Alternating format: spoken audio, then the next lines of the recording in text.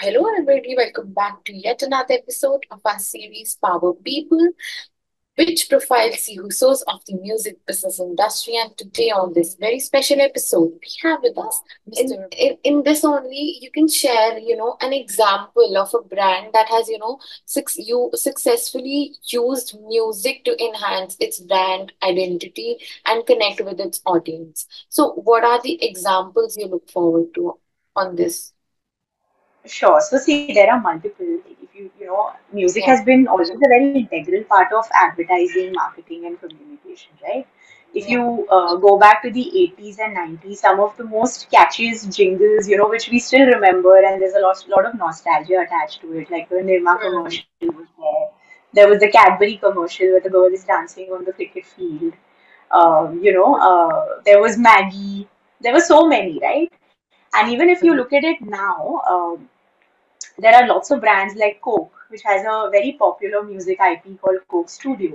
There's Yeah. Nescafe, which has a very popular music IP called Nescafe Basement. Hmm. Similarly, there's Mintra, which has done some very beautiful integrations on their application and their platform, using music. So there are multiple brands which are doing it, and they're doing it very, very successfully. There are so many brands like Paytm, which has a beautiful mnemonic, Paytm Karo, Hmm. and people identify with the brand because of that. So music It's a has very always been, yeah, attractive yeah, tagline. Yeah. absolutely. So music has always been used. It's just that, now people have started recognizing the value of Yeah. creating original music for in their or building more and more music in their brand strategy because the kind of statistics and the kind of consumption of music that we are seeing in India, it is absolutely insane. Just to give Insane. you a little bit of context, annually Hmm. there are close to 250 billion streams which are happening across different platforms only for music in India. And there are about 170 million unique subscribers that are streaming music in India. 170 million is 12% of India's population, right? And that number is growing by 20 to 30% year on year. Every day also, if we talk about like these 24 hours will get over, there would have been 430 million streams that would have happened in India today, right? Hmm. That 430 million was, I think, 230 or 260 million 3 years back. So in just 3 years that number has doubled. And now because of Yeah. social media and because of so many other platforms like your Pocket FMs and the streaming, music Hmm. streaming platforms, the distribution platforms, Instagram, etc. Music consumption has become so easy, like it's on everyone's fingertips. People are listening to music all the time, whether they are traveling, whether they're in the office, whether they are partying, whether they're chilling, whether they're driving you know Hmm. Hmm. so now I think is because the market is increasing, creator market is increasing, listener market is increasing, consumption is increasing. Like, why would the brands not want to latch on to something like this? Exactly. It's Yeah. such a It's popular grown medium at a of very consumption. fast rate. It has become a global thing now, the market. Absolutely. So, because that you have joined Hoopr.ai recently. So, I think it's been how many days? I think I'm just like a month old in the system, so Yeah, a not month very long. old. Yeah. Yeah, how is the feeling, on this new role? So, explain us, through your, 1 month journey as a CMO of Hoopr. So, to be very honest, I was very excited to join them from the beginning because I've always been very passionate about music and I've always been very Yeah. passionate about marketing and I've been very passionate about early stage startups. So, for me, there were a lot of check boxes that were getting ticked off. So, I was very excited, that I'm going to step into this new role. And I have to say that most of the things that I thought in my head, maza aayega karne mein, has all been validated because I think in the first one Mm. month I have gone through a lot of the work that they're doing, the library that they currently have. So just to give you context, Hooper currently has close to 12,500 tracks in their online library Yeah. on the Mm. platform, and that number is also increasing day by day as we speak. So every day there are new tracks that are getting added, and these Mm. tracks actually range across original soundtracks like proper songs. Hmm. There's a lot of background music. There's a lot of sound effects that we're putting on the platform. So it's very exciting because we are actually building a product which is such Hmm. a great tool for creators, brands that are creating content, for Yeah. young filmmakers, for OTT platforms. It has completely, in my opinion, there's nothing like this that previously existed in India. There are similar platforms. They're not of Indian Yeah. origin. So in India, this is a Hmm. first of its kind. Yeah, in India, this is a first of its kind platform. We have Hmm. a very large network of artists, over 6,000 artists Hmm. that we're working with. We're working with Wow. over 2 lakh creators who are, Hmm. using Hooper's platform to source music. So Hmm. I feel like we've democratized music creation and music use of, royalty free and copyright free music Hmm. by, a large measure, because nothing Yeah. like this existed for creators. And today, Hmm. creators are able to monetize their content because platforms like Hooper exist, where they can source a Yeah. lot of copyrighted music. Time. Yeah. Yeah, so On I'm that very excited only. because, Yeah. Yeah. So yeah, on yeah, please that go on. only, for AI, navigate the complexities of, music licensing, as you mentioned, to ensure brands have access to high quality and legally compliant music for their campaigns or for, the promotions they do. So what's your take on this? Okay, so to put it very simply, from Hooper's side, there are no complexities because all of the Okay. music that is on our platform is proprietary. It is created by Yeah. our artists, it's commissioned by us, and it is created for the platform. So we're not sourcing from any third-party vendors or we're not using any AI tools to create this. All of this is proprietary and created for Hooper by artists that are being commissioned and paid by Hooper. Yes. So the ownership of this music lies with us. Therefore, the licensing and distribution also lies with us. So there are no complexities. Any brand that wishes to engage with Hooper as a platform just has to sign up with us, and they are free to use these tracks in whatever way. Of course, there are different internal intricacies and nuances when it comes to using music for digital promotions or using it for Hmm. broadcast for live events. Yeah. But all of that is something that comes up in discussion with brands. But there is actually just one there is actually no issue from the brand side, and it's very streamlined, and Hooper sort of makes it very easy. So there is no complexity as such.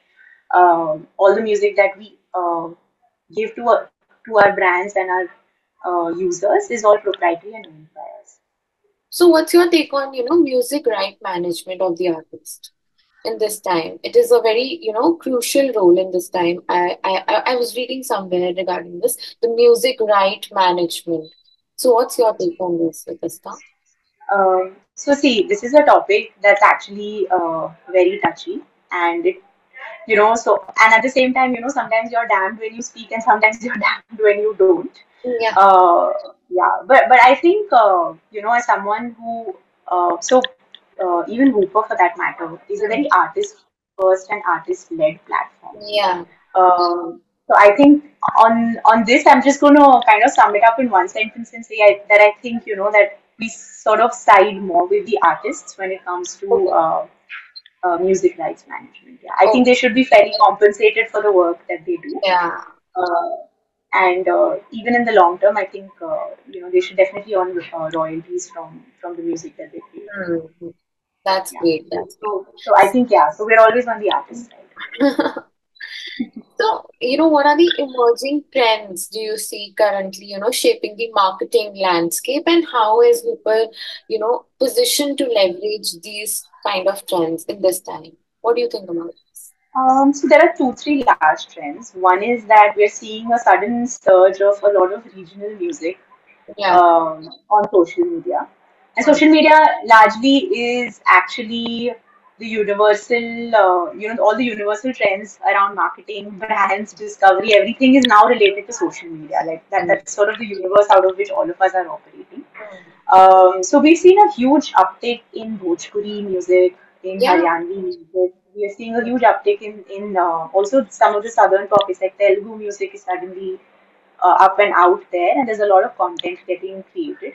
We're seeing huge increase in the creator engagement and creator content on regional platforms, not regional, but vernacular social media platforms like the Moj and the Chingaris of the world. Mm. I think we are seeing some really good creators and some, really engaging, good or bad, I don't know, but really engaging content coming out of these platforms. And I think a lot of brands are sort of latching onto it. Right. So that's one very interesting trend, and we are also very excited because we are commissioning a lot of regional music in that upcoming releases. Hmm. That's great. So in the music business thing in this time, how does Hooper uh, is generating the revenue streams and revenue generation? How what is the creative process to it? Uh, If you can Please just just repeat that question. What do you mean by the creative process? the creative process, like the the collaboration between the artist and the hooper. So what is the process of Okay. the revenue generation? I was just Sure, sure. So revenue generation is actually a separate. So I take both the questions separately yeah, because the revenue generation is yeah, one aspect, mm, and the artist collaborations is one aspect. yeah.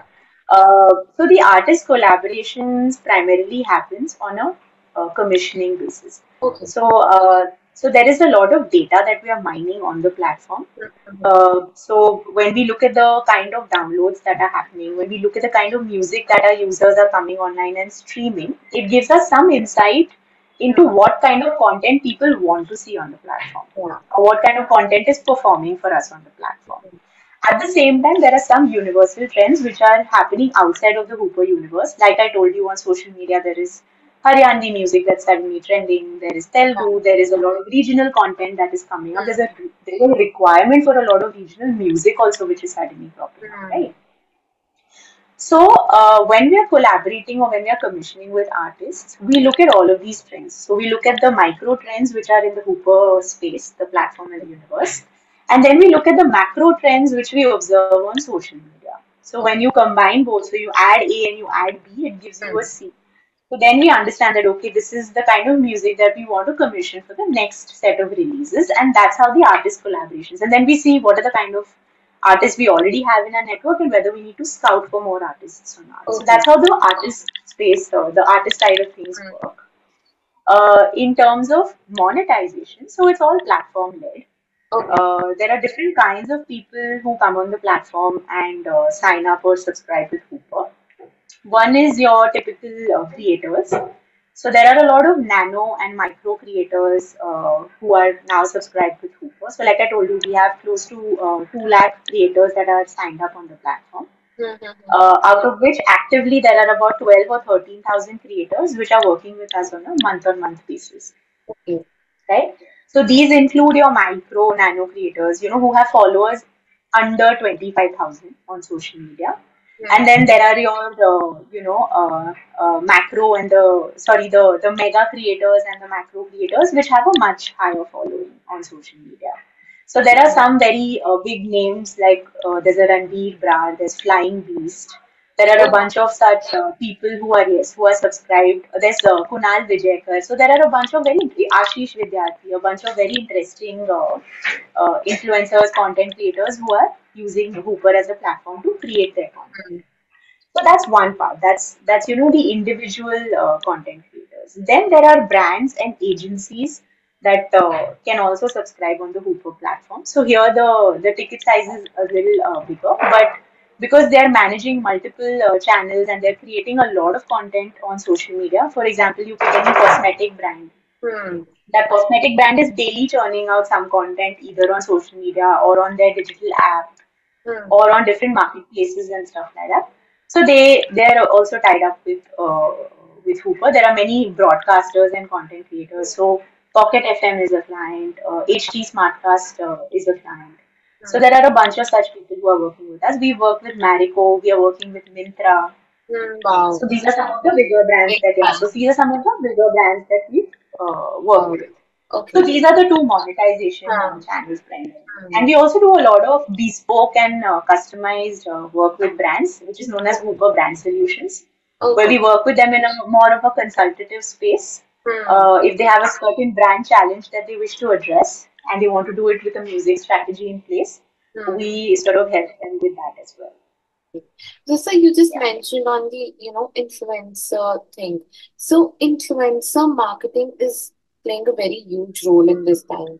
So, what's your take Correct. on, influencer marketing in music marketing? What Yeah. is your take So on this? yeah, so see, influencers are a very important and Yeah, integral part of the entire promotional universe now, and we can't shy away from that fact. I know there are still people in denial, yeah. but I think we've got to give them, I think we've got to give credit where it is due, and these people are doing a really good job, I feel, some Mhm. of them. So, yeah, having said that, see, like I told you, we already have our own set of creators that are either a part of the Hooper community or who are using our platform or who are associated with us in some other way or form, right? So we take these creators very, very seriously. In fact, we have a very solid community and a network. And whenever we are releasing our music, we leverage this community to help us promote that music because like I told you, we're artists first, and we want the Mm, artists' work also to get well promoted and we want them to get maximum visibility and eyeballs. That's mm, number one. Number two, the brands that we work with mm, uh, we sort of also give them access to this creator network and we help them also sort of reach out to as many people as possible through obviously some sort of music integrations or some kind of trending yeah. activations Mm, for their gen- brand, but using Hooper's music. Yeah, but using Hooper's music. yeah. So yeah, so these are a few things that we do, and we can't take away from the importance of influencers. Mm, That's for sure. I think they're very very integral to anything becoming a trend or anything becoming peppy and anything becoming in demand overnight. If mm, you recall, I think back in the 90s, early 2000s, if a brand really wanted to become popular, they would have had to spend a lot of money, and for 3 to 6 months continuously, you have to put your ad on television mm, every day in the yes, prime time slot yeah. just to become popular because Yeah. that's the kind of frequency it requires. Now imagine you're on Instagram, within 24 hours, something suddenly becomes trending and popular. Trending. So that's how much, yeah, so that's And how it much goes for the the marketing influencer timeline community has shrunk. also and for the music community also. Nowadays, the independent artist also doesn't need any, record labels to, promote them Exactly. or So to it, release them. it exactly, and it totally democratizes, the outreach and visibility for artists also, right? Mm, Now they don't need a label to come in every time and promote them. yeah. So earlier, that whole feeling that it's a very impenetrable industry, Yeah. and only some people who are lucky will make it to Bombay and they will sing and Mm, they will do playback. That thing has completely been shattered. That yes, whole yes. system, that hierarchy, that food chain has completely been shattered. Yeah. Now, somebody who's as small, like a small singer from an Indore can also trend as Hmm. much as an Atif Aslam is Yeah. trending. Maybe more. Hmm. Yeah. You're So, right. yeah. So, So we'll I think it's a start. good time for them. Yeah. I think it's a good time for the influencers and the independent artists, the indie music, basically. Absolutely. Yeah. So, Absolutely. what's your take on, AI music? Are you guys have you used AI in some sort of thing? Because it's not, I would say it has its own advantages and disadvantages, but I think I have listened that it's very helpful. So what's your take on AI and Absolutely. Yeah, yeah. So I agree with you. AI is a very helpful tool. But see, AI at the end of the day is a tool and it's robo? nothing more than an enabler. Okay. And anything that AI creates is Yeah. basically a derivation of the millions of data points that are already Right. present in the internet space or the web universe as we call it, right? It's always going to be a derivation. You want something original, you have to go to an actual artist or an actual composer or an actual singer. AI Hmm. आपको सिर्फ यहाँ वहां से खींच के चीजें और कुछ एक आपको बना के दे देगा. Yeah. However, having said that, AI can be very very can be a very very interesting and important tool Mm. to create, let's say different versions of one thing. So Mm. let's say today Nescafe has a very interesting the pappa the jingle that they Yeah, use everywhere. a jingle. Yeah. Yeah. Mm. So now if they have the base jingle or a base melody or a base composition ready, they can Mm. you can always use AI to tweak it and give it a new flavor every time. And Mm. for that, you don't need to go back to an artist each and every time. So you want to make something trend on social media and you want to make 20 versions of it and you want to target it to different audiences and you want to do a different thing for Monsoon Valley coffee and you want to do something different for an iced coffee and Mm. something different for a garam Shimla Valley coffee. Mm. So you can always make different versions of the same thing. Yeah. That AI can do for you. First, Mm. AI is definitely an enabler on that front. Mm. But when you want something original, you have to go back to an artist. Yeah, you're right. So, with this, Yeah. how you see Hoopr.ai in next 5 years, and how do you envision music business industry in next 5 years? What's your take? So honestly, it's very difficult to predict what's going to happen after 5 years because now here things are changing every six Yeah. months in terms of technology, Mm. in terms of the kind of platforms that we have access to, and now with AI coming in, we don't know कि 6 months बाद क्या होगा. Mm. But having said that, if you ask me for a long-term vision for Hooper, I think Hooper is going to be that one go-to platform for any artist who's wishing to create new kind of music or wishing to collaborate with other artists or any brands that are looking for any music-led strategy. Um, or anybody who wants to sort of work in the space of music and also Mm. wants to monetize their content and get fairly paid for the work that they are doing. So I think at some point Hooper is going to become a marketplace Mm. where there are going to be artists, there are going to be creators, and then there are going to be brands. So it's Yeah. somewhere in the at the cusp of music, technology, community, and music, of course. Yeah, Hmm. Yeah. So, lastly, my question I would think be, that's my. yeah. So, what advice you have for the emerging marketing leaders? You would. So, see, I would like to say a couple of things. Like, so when we studied marketing back in college, it was very textbookish and it was very theoretical, and there were loads Agree. of principles that had taught you, right? But I think a real marketer and a good marketer is someone who always keeps their eyes and ears open. Yeah. So you have to be very, very clued into what is changing on the social front, what is changing in terms of technology, what kind of media is your audience consuming. So you have to be very, very tapped into the day-to-day changes that are happening. So I follow like 50 creators Hmm. where I don't have a personal interest in the area in which they are creating content, but I still do it because it helps me to stay abreast with the times and understand Irrelevant. what kind of content is people Yeah. are liking and what kind of content is relevant because that keeps me more tuned in as a marketer. So I think that's very important because अब हम हवा में एक कमरे में बैठ के we can't think and we can't come up with campaigns. We don't have that liberty because it's so competitive out there and every brand is trying to be seen or trying to make themselves visible. So my only advice to the new marketers would be that just keep your eyes and ears open, be observant, and keep upskilling yourself every few years because things are changing very very rapidly. Hmm. जहाँ पहले 3 साल में आप एक course करते थे, now I think every 6 months or every year Yeah. you need to do something or the other and kind of upskill on your technical as well as your soft skills when it comes to marketing. So, thank you So so yeah, I think that much. would be my Thank you advice. so much, Thank Vince, you so much. for It was your a great time, interaction. and congratulations on your new role as the CMO. All the very best for your future. Thank Thank you you. so much. Thank you. Thank you. This was a great interaction. I loved Thank it. Thank you. you.